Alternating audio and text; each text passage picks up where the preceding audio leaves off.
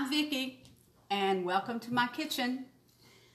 I have a few things to share with you tonight, and if you will please give me a little bit of a break tonight. I'm working on this new video equipment, and as I said before, pampered, not perfect. So we may have a few glitches. Let's see if we can do this a little bit better. Get that light out of us. Okay, how are you tonight? Happy St. Patrick's Day. I am working on getting my computer up so that I can see any messages coming through.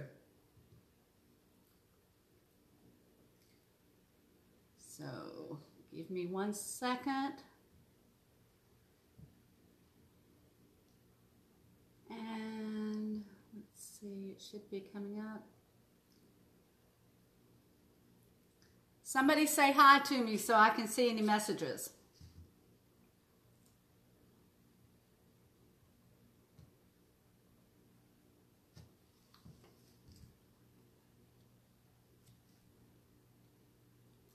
Okay, are you there? Well, we're going to go ahead and move forward because this takes a few minutes, and what we're making tonight is a pecan pie ice cream, and it's a custard based ice cream. I made the custard already, so we could go ahead and just get the ice cream going.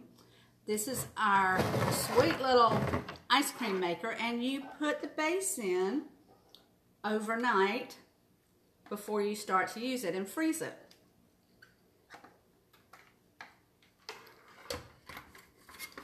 And this is the top.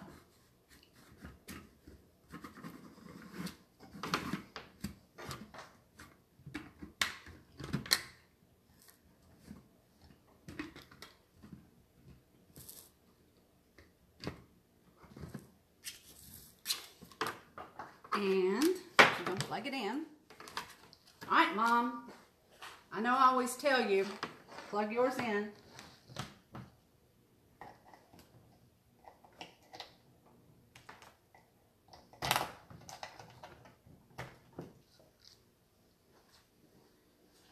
Okay, so we've frozen the base, and we have the lid of the ice cream maker. And this is our custard, and y'all, I have never done this recipe before, so we're going to be experimenting together. I'm actually going to put it down below me so it won't interfere with the sound while it's making. I think because it is, I am setting the timer to 30 minutes, and I don't think it's going to take that long. Everything is really cold, and the custard-based ice cream mix is thicker. So let's go ahead and pour the custard in. Now, don't worry about the recipe. I'm going to post it. But this custard base, I have thin this just a little bit to go in the ice cream maker, but the custard base can also be put in a cup or in dishes and chilled, and it'll thicken up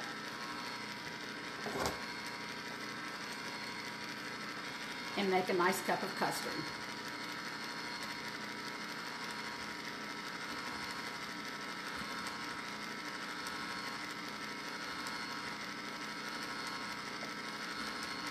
We're slowly pouring the custard in. While the beater is rotating, you always turn the ice cream maker on before you start to put the mix in.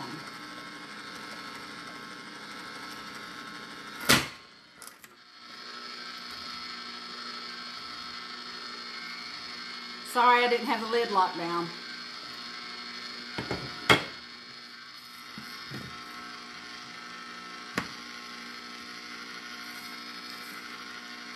Okay, always make sure your lid is locked down. So I'm going to put this below us so that I can talk to you about a couple of other things.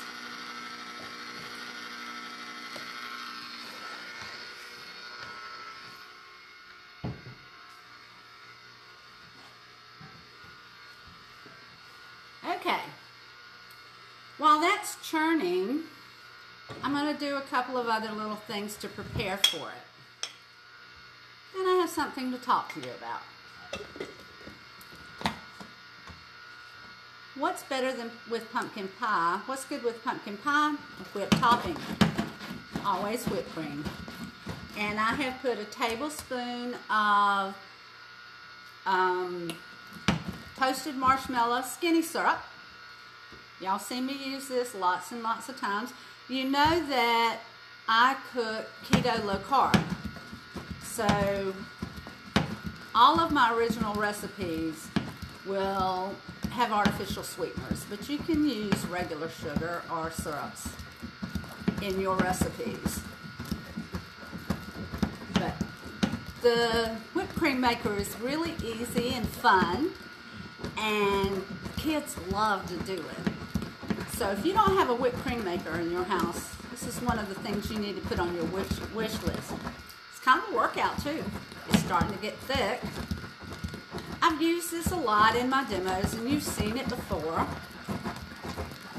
I also put a pinch of cream of tartar because it actually thickens the whipped cream up nice and thick for using as a topping. Ooh, it's getting thick.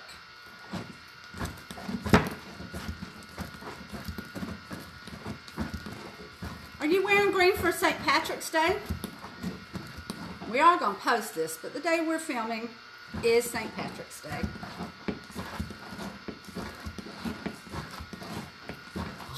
It's getting really thick.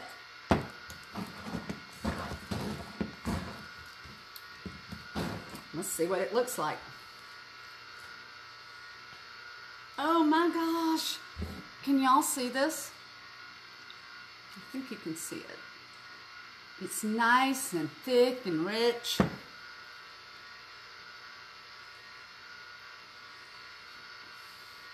It tastes amazing by itself.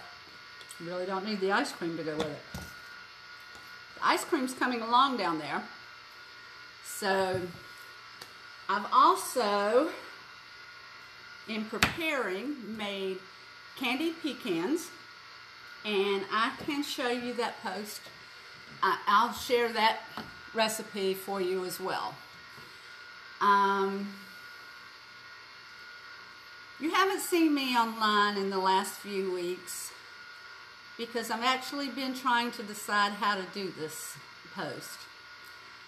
I said something about having gastric sleeve surgery a while back. Somebody asked me why I cook keto low carb all the time. It's because I had, like I said, gastric sleeve surgery. And I had so many people, and thank you for it, text me, email me, ask me questions about the gastric sleeve surgery.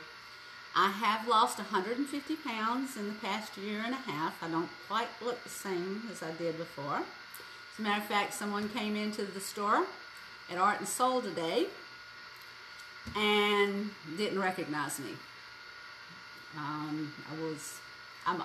It's always funny when that happens. But I appreciate all the people who said something about it and wanted me to go live and talk about it. So I've just kind of been trying to decide how to do this. About 2 years ago, I made the decision to have gastric surgery. I had several years ago, I had major surgery, and after that surgery, losing weight was more than difficult. It was almost impossible. And after struggling with it for about 6 years, I decided to make this change and head first and have this surgery. And it is a life-changing, life-altering surgery. And it was a little scary. Someone in my family had had it before me and had done all the research. And I did not have gastric bypass. I had what is called a gastric sleeve surgery. And in that surgery, a lot of people were asking me, what's gastric sleeve? Is it like a lap band? No, it's not like a lap band. It actually removes about 2/3 of your stomach and removes your hunger hormone. So I have to remind myself to eat sometimes. Now, I am a foodie, and I love to eat. You can kind of tell by my videos. But I've really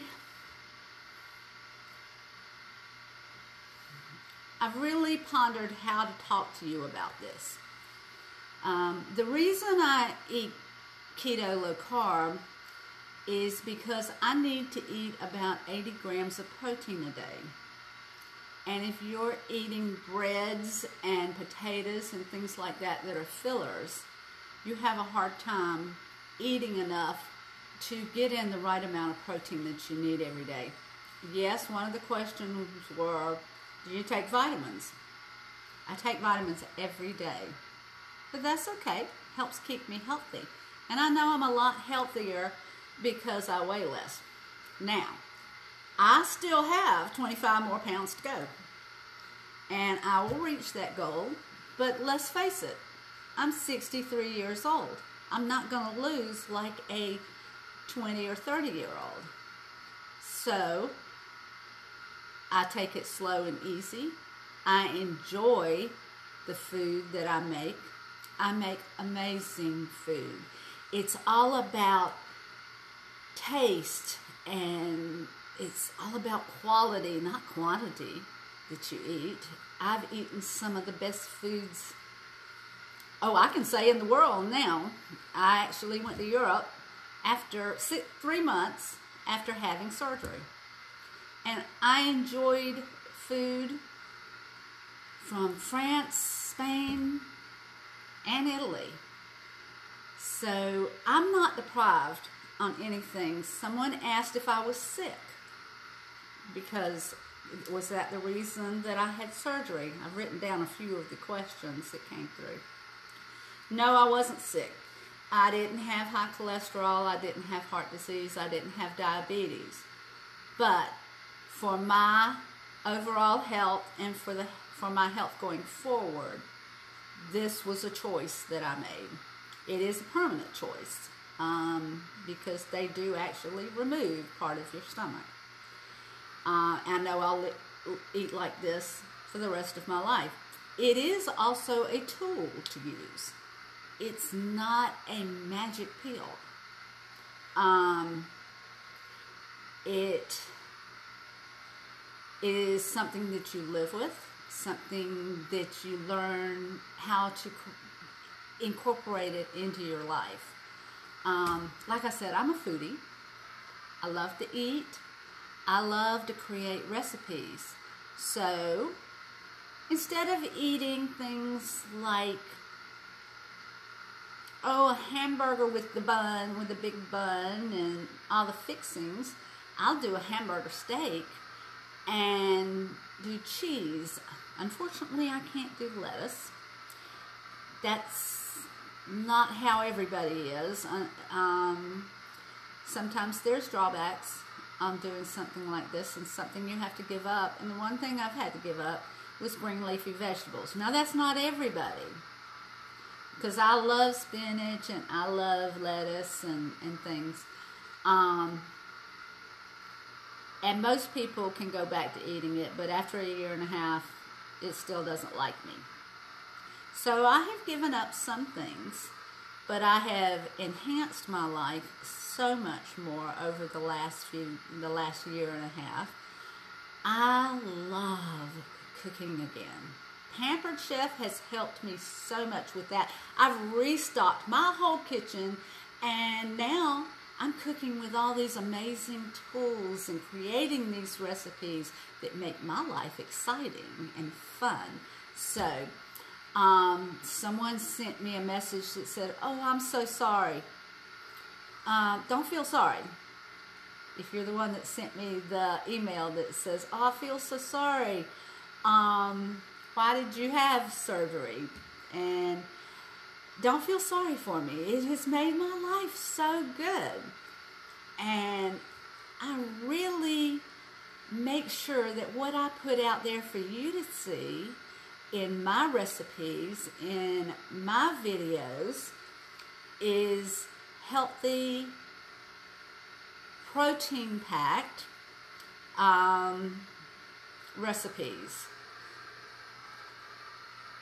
Now, I'm going to tell you, I'm looking at this custard, the frozen custard, and we're still about 15 minutes out from me having it in, but it is starting to look like ice cream. Looks like soft serve ice cream, and I can't wait for you to see it. I did bring a bowl out, and I wanted to tell you, these are our storage containers. Okay, it's telling me it's done. And now my custard was really cold when I put it in, and it is really thick. So, oh my gosh, this is looking so good.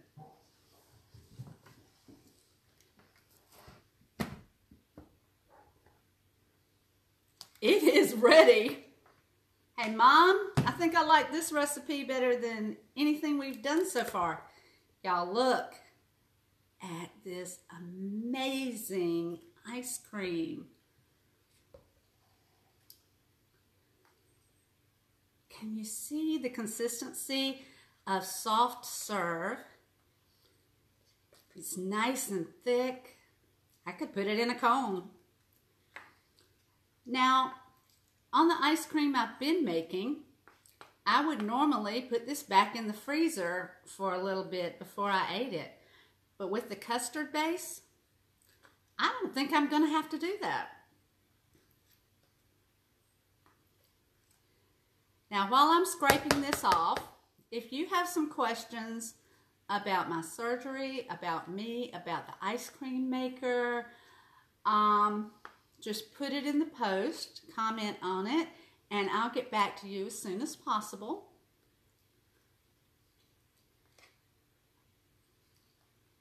I wanted to tell you another thing. You can come down, if you're in my area, I live near Valdosta, Georgia, and if you're in my area and you like to have a catalog in your hands, come down to Art and Soul in downtown Valdosta.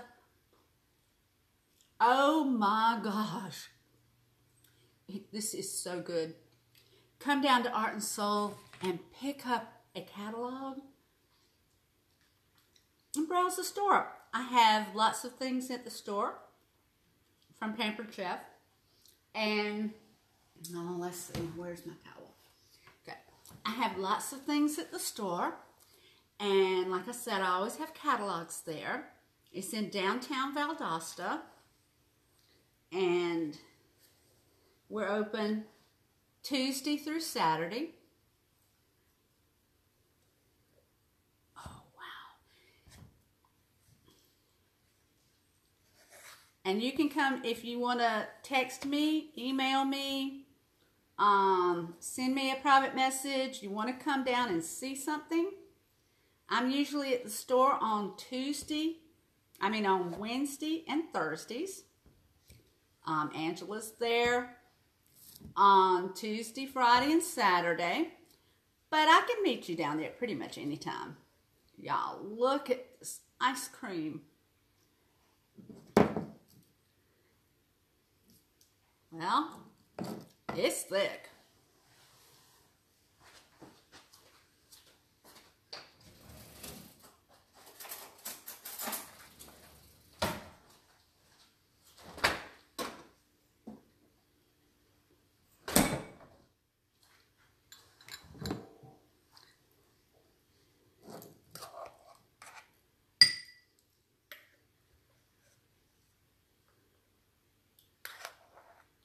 This only took 20 minutes because it was so cold and so thick.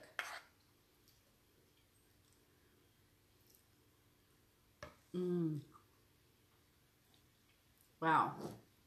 Now, I have candied pecans that I candied earlier to go in it. You know, I should have got my food chopper out so that you could see it working. Because I coarsely chopped the pecans with the food chopper to start with. But I think next time I'll chop them a little finer. Okay, we've got candied pecans. And I'm going to mix the candied pecans up in this ice cream and put it in a container and put it in the freezer. This is metal, so it freezes very well.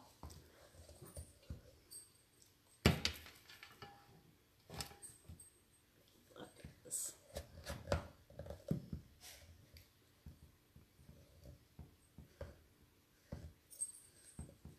It's stuck to the sides. You know, it's almost ice cream season, and why pull out some big ice cream churn that you have to put outside and get salt and ice for when you can just make it on your countertop? Gosh, it's getting stiff.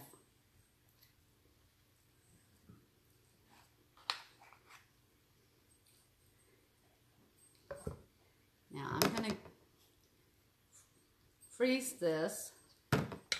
It's got a little more in here. It's just really stuck to the sides. It's frozen. And I don't want to leave any in there. Don't want to waste it.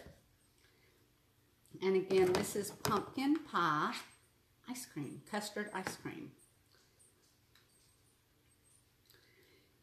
Now you don't want to use something metal in your ice cream base. It can scratch it and damage it. So I usually use a ice cream spade or a wooden spoon. My ice cream spade's at the store. So I'm using a wooden spoon today. You might ask why I'm not using the scrapers. It needs to be something a little stiffer because on the edges it's really frozen because this has been in the freezer all night. The base has. Okay, I'm putting the pecans.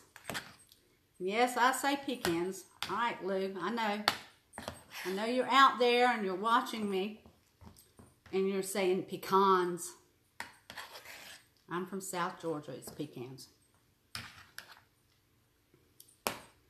Okay, so here we've got our pumpkin pie ice cream, custard ice cream. Oh, what did we forget? How about our whipped topping?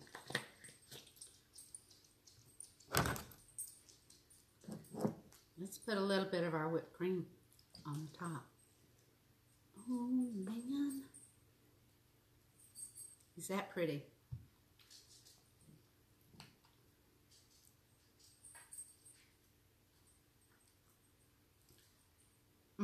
I hope you make this either as ice cream or custard.